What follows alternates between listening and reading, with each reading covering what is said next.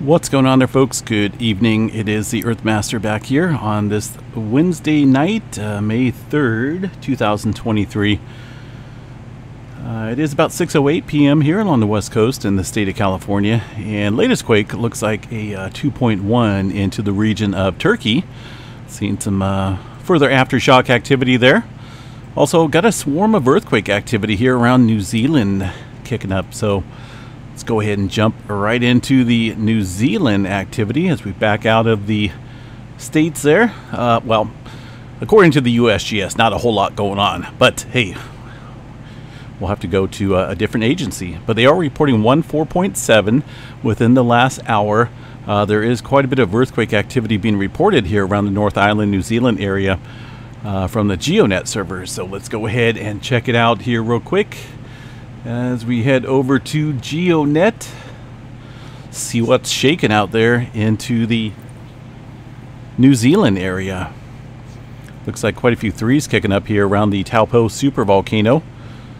Let's go ahead and zoom in here just a little bit and see what we have. A couple earthquakes being reported here around that supervolcano. Also some newer movement quakes around the eastern coast here, eastern side of the North Island with looks like a 2.9, but for the most part looks like a lot of the activity is at the Taupo supervolcano. So let's go check out the volcano drums. This will give us a better view of what's shaking out there, and there's quite a bit shaking. This is the Taupo supervolcano with many other volcano seismograph stations there positioned around the area, but looks like this swarm is directly at the Taupo supervolcano, and you can see some of those threes coming in there. Looks like it may be starting a swarm. It's been a little while since we've had an earthquake swarm here. Last one was a couple months back now. I think it's been over 2 or 3 months, somewhere around there. Boy, this year's just flying by. It's already May, but looks like in the last 8 hours or so, definitely seen a pretty good uptick in earthquake activity at about, well, looks like the majority of these earthquakes being reported around the Taupo supervolcano are at a depth of about 4 to 5 kilometers below the surface. With the latest one here about 2 hours ago, 3.4. But looking at the graph there on the volcanic drum, looks like there's a little bit more smaller earthquake activity being reported. This is just the week and above. We've got to include all magnitudes, and that will probably show quite a bit more around the Taupo supervolcano. Here's this little swarm. It does look like it's on the southwestern edge here, away from our previous swarm. If you remember, the previous swarm was just right underneath the lake here, Lake Taupo. This one looks like it's positioned a little bit more further away from the center of the lake down here.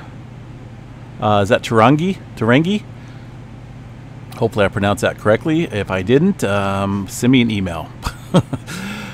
So yeah, pretty good cluster of earthquakes there, folks. So we'll continue to watch that. That is showing up there on the Earthquake 3D globe.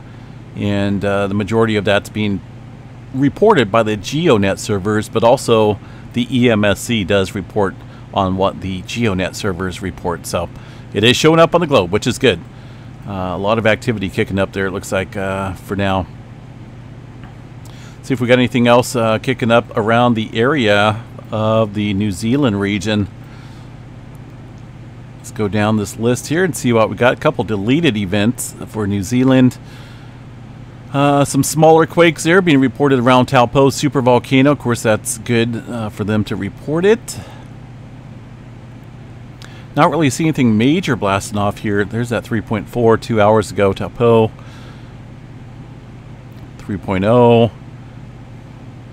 So it looks like for now most of the activity is confined there to the to that volcano, with a little bit of adjustment up here along the Kermadec Trench with that 4.7 coming in just about an hour ago, 10 kilometers deep. So heightened movement, it looks like, down here across the area. Be on guard. Also got an earthquake here outside of Manila. Around the Philippines here, 5.4 coming in within the last hour, 16 kilometers deep, relatively shallow. It is in a zone that sees quite a bit of earthquake activity historically, as you can see here on this map. showing earthquake movement. What else we got here? I know we had a super deep earthquake here around the Himalayas. Doesn't look like USGS is showing it. There's 4.6 over here north around the India area at this plate boundary, this bend. But I know I've seen a deep, look at that deep quake right there. This is what I'm kind of talking about, 4.0. This is being reported by the EMSC model, EMSCSEM.org site, the European model. 4.0, 632 kilometers deep. Now this is provided by the Germany folks there. Source parameters provided by these folks. So no guarantee if this is you know, a legit earthquake or not, but if it is, it certainly is deep. USGS not picking up on that, and I don't believe the EMSC models are either.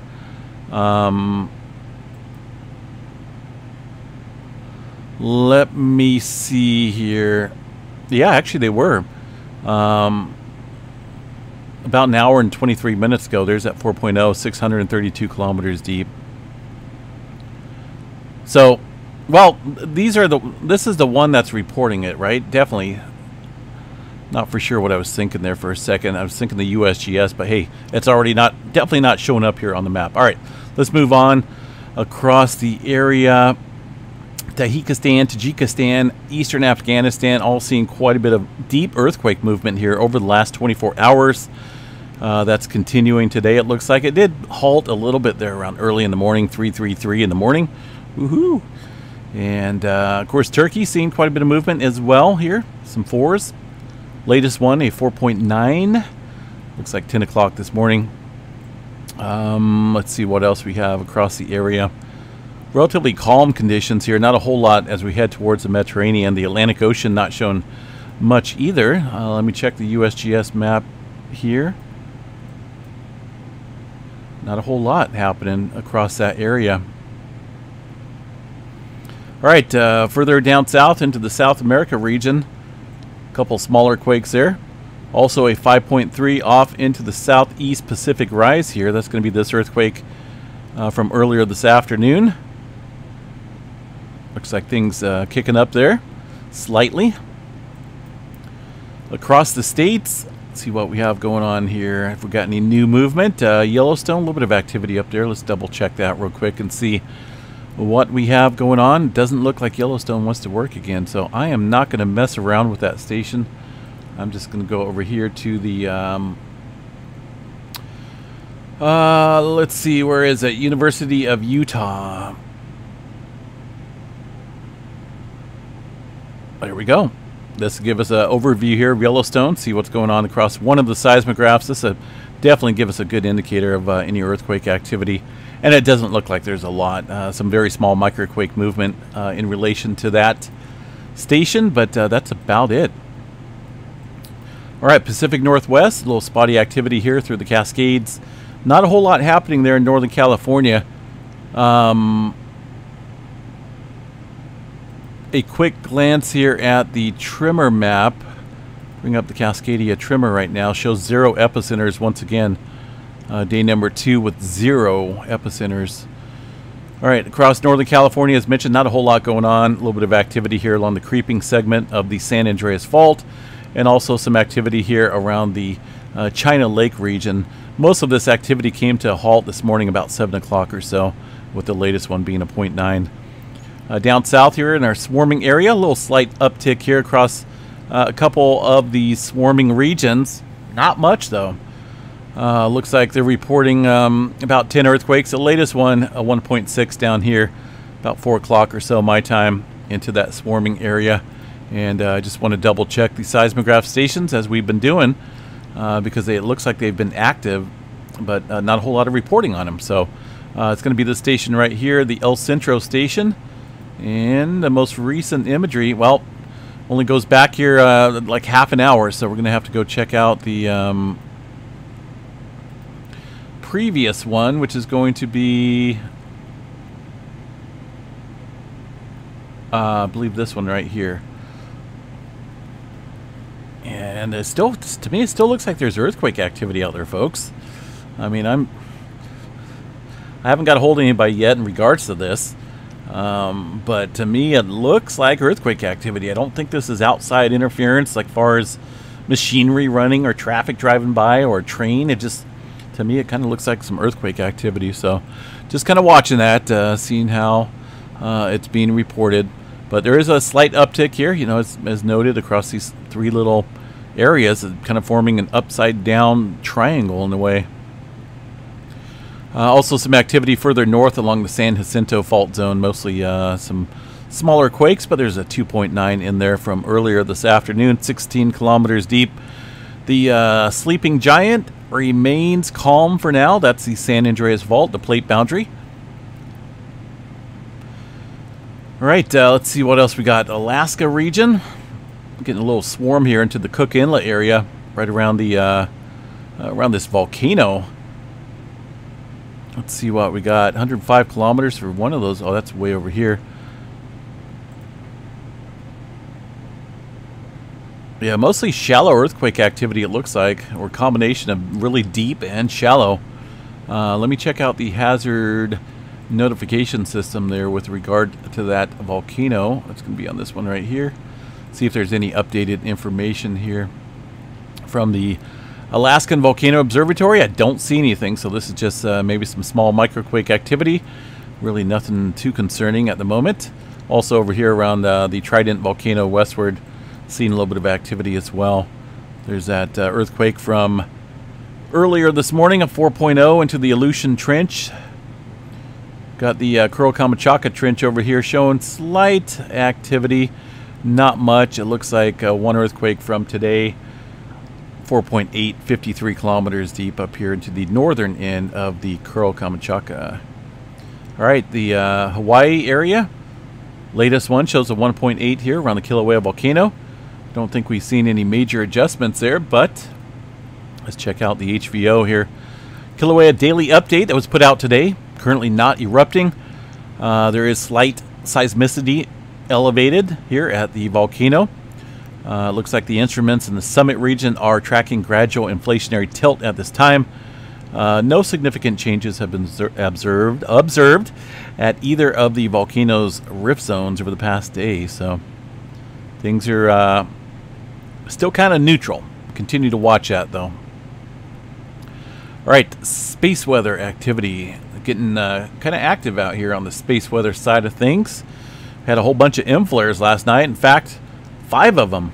We counted those earlier this morning in the update. Had 5 M flares with an M7.1 being the, or M7.2, excuse me, from 3293 being the largest. Basically a back-to-back rapid type of event with no massive CME. Just it's a little angry there for a little while. And that's from 3293. There is a massive amount of sunspots here. Looking, let me bring up the most recent image here. Is this the most recent image? Hold on a second here. For some reason, this one looks older. Hold on a second. Those are...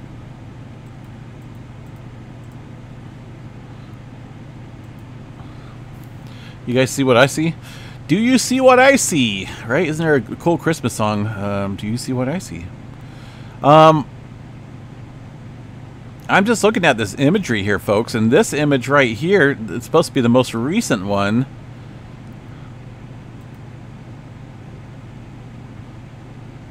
I don't know. To me, it kind of looks like it's off. It looks like this is an older one compared to the one that's over here. So, not for sure what's going on with that. And then again, maybe not. I don't know. It's been a long day. Either way, this is center disk right here. And when we go over to the other one here, it's well, I guess it's center disk as well. Okay, all right. Woo, good one. All right, moving on. So 3293, the one that's producing all those M flares last night, still looks pretty complex, fairly complex, with a an adjoining sunspot here that also looks complex. So this whole area looks very unstable as a combo. Also 3297, one of the newer sunspots back here on the eastern side of the sun, remain a credible threat as well with that type of setup. 3294, Looks like it may be growing slightly. Also a couple other newer sunspots here in the mix as well. These regional sunspots that are departing are, that's it, they're just departing. So we'll continue to watch, you know, numerous ones here across, coming across the eastern limb of the sun here in the coming days for some elevated flare activity. I think there could be a possibility of X-flare potential there as well. Looks like they have raised the X-flare probability up to 15% chance. M-flare at 55, and C-flare remains elevated, of course, at 99, because we are kind of cracking and popping with a bunch of C-flares right now. So we'll definitely continue to watch that activity. No major coronal holes facing us. It doesn't look like any major CMEs have been produced, so therefore the aurora forecast remains minimal at best. But again, there's hope of that changing as these sunspots, numerous sunspots. If you have a solar telescope here, these are easily visible in a large region. So this is very active, a little bit more active than what we've seen here in a little while. All right, folks, have yourself a good night. I'm going to jump off here. Got a few things I got to do here. Make sure you guys subscribe while you're here, and if you want to help us out grow here on the channel and also be entered into the member drawing every single month where we give away prizes, then please consider being a member here on this channel. I think we're up to about 70 members right now. There's 3 different levels. You don't have to join the top one to be entered into the drawing. The top one is basically a channel supporter or channel I can't remember what I named it, but it's basically a sponsor. Yeah, if you want to help donate more to the channel in regards to helping this channel grow. That's the elevated member level, but we have a lower one. I think it's $2.99 or $3.99 a month. I can't remember exactly, but there's many perks behind that, extra videos and whatnot, and of course entered into the monthly drawing every single month. All right, folks, have a good one. We'll catch you guys back here sometime tomorrow. Till then, stay safe and be prepared out there.